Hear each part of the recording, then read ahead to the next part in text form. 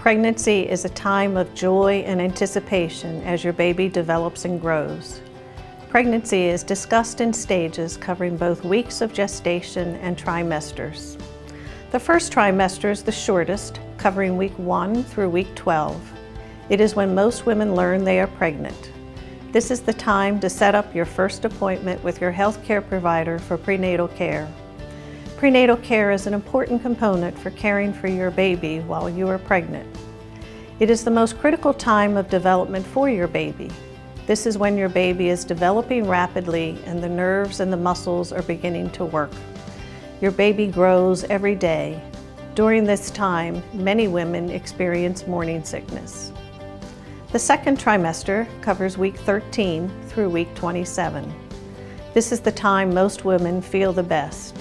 It is often called the golden time as the unpleasant symptoms such as nausea disappear. Usually you get better sleep and have increased energy.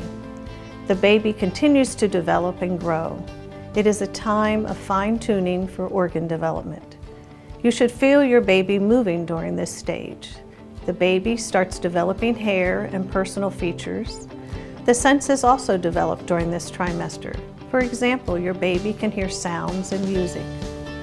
The third trimester covers week 28 through week 40 or longer. You will see your healthcare provider more often and begin preparing for the birth of your baby. It is a time of shopping for baby items and finishing last-minute details as you prepare for the newest member of your family. Often there is much excitement during planning and baby showers. During the third trimester, your baby's bones are soft but fully formed.